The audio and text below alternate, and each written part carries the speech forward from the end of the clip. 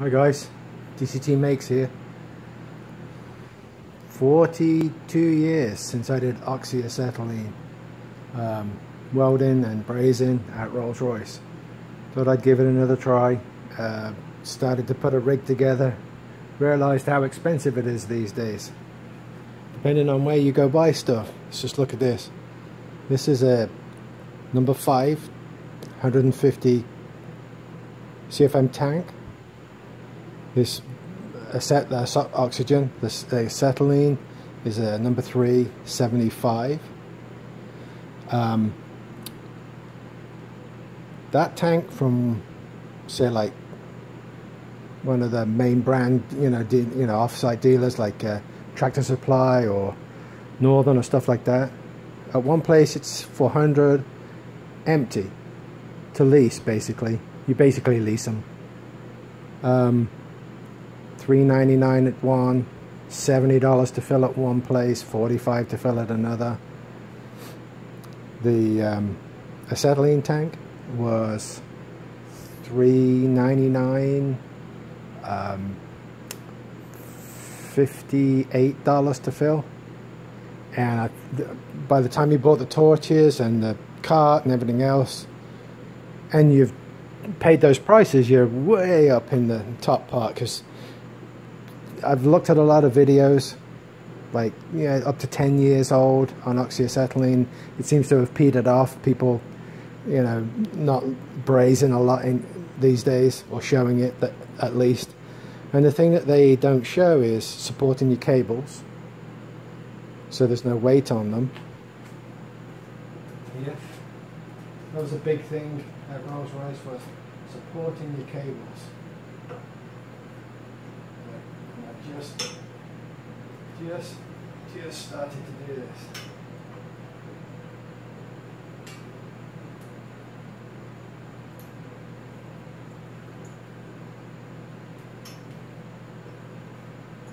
Kind of take that tension off them.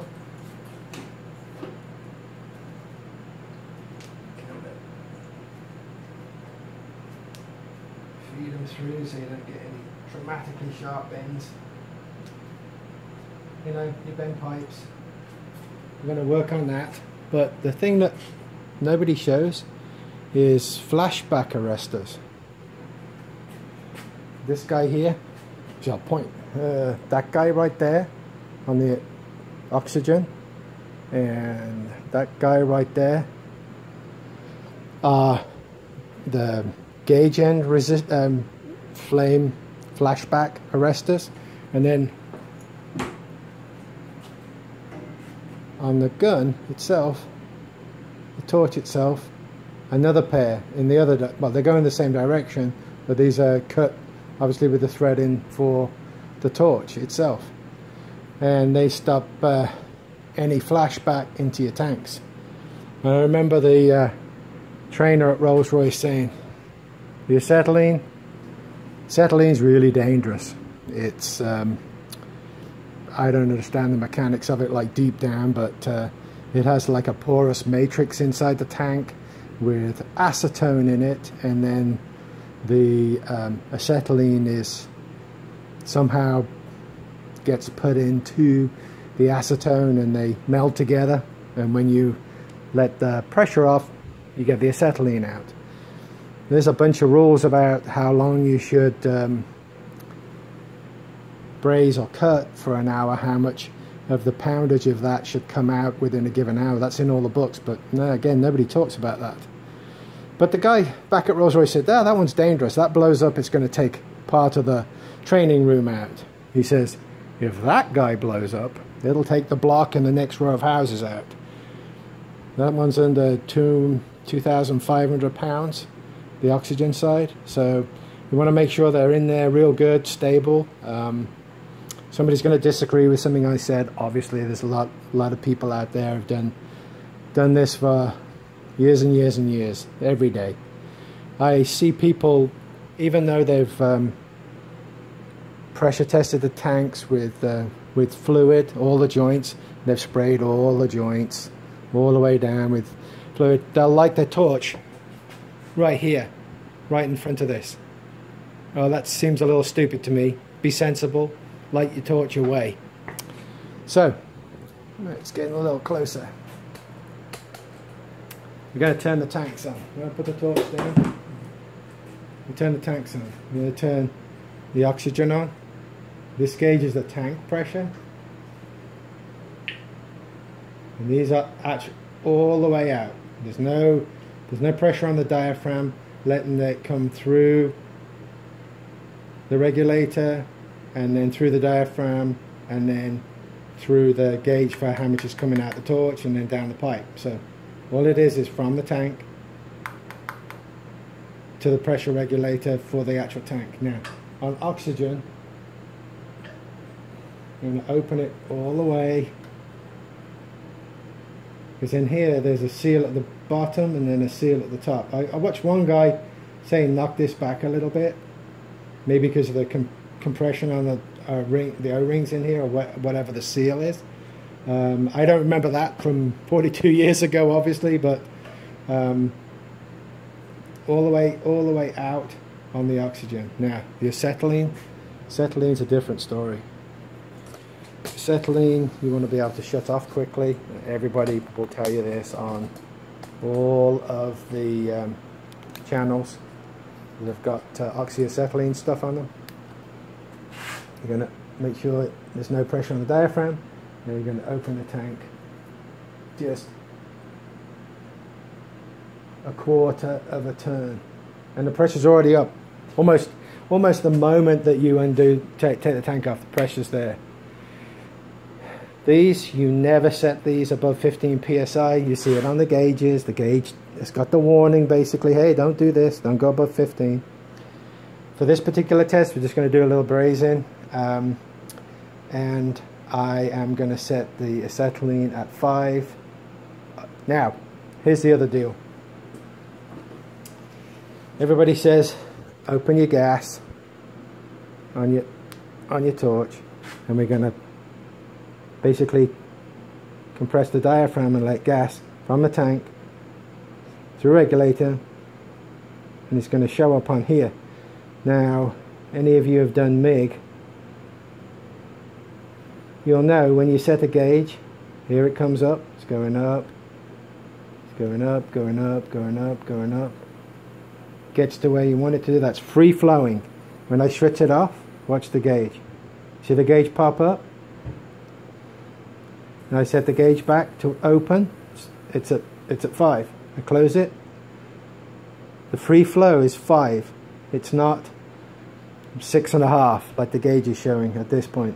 So a little bit different between the torch open and the free, this open, free flowing and closing. Pressure goes up a little bit. It's actually still climbing a little bit. It's nearly at 7 now. We do the same up here on the oxygen.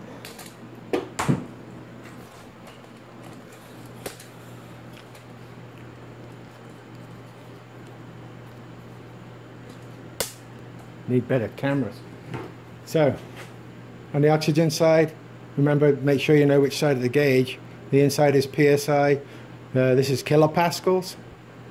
So you're gonna, gas is shut off, you're gonna open the oxygen. There's nothing coming through yet, obviously, because all it is the tank through to the gauge. Now we're going to depress the diaphragm, let the gas come through down the pipe. Now this one you feel in the torch, much more aggressive, obviously. We're going to take it up to about 18, 20. You watch the gauge. I'm going to shut down, and you see it pop up a little bit. Open the gauge, it goes back down. Close the gauge off, pressure goes up a little. So there's a slight difference between free flowing and, let's call it static pressure. Now the torch is ready to go. Now, to get myself back into this, I started watching some of the guys on the television, on YouTube. And one of the guys that's been doing this like every single day says, acetylene on first, off last. So open the acetylene, light the torch, bring the oxygen in, get the flames you want. I'm not going to try and describe flames. There's so many things on the internet about that. When you're coming back down, turn the oxygen down slowly to off. The flame, it just goes pure acetylene. Turn the acetylene off. Now, to prove this yesterday, I did acetylene on, oxygen on, and then I turned the acetylene off to feel the actual pop from the acetylene off, and the oxygen still running. A pop, crack, you get a crack. So, my rule from now, acetylene on first, off last. Okay, so we're gonna, again, don't be stupid, don't light your torch right here. If there was a leak or something changed, or you tested it last week and you come back, oh, it's fine, and lo and behold, something split on, somebody's cut something on one of your pipes or something, or it just got old and got weak. Don't light your torch right next to your rig.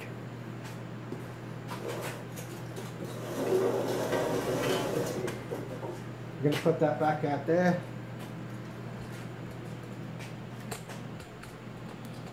And bring it down. Whoop.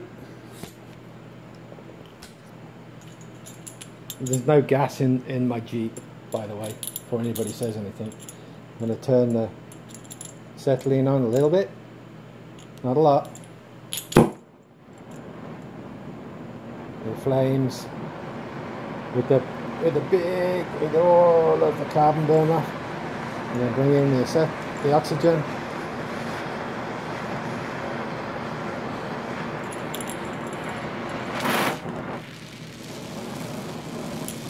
And you can go online and look at all the different flames.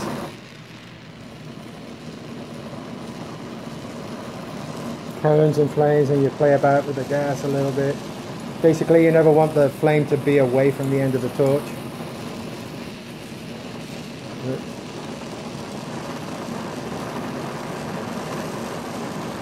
It's a number 2 tip.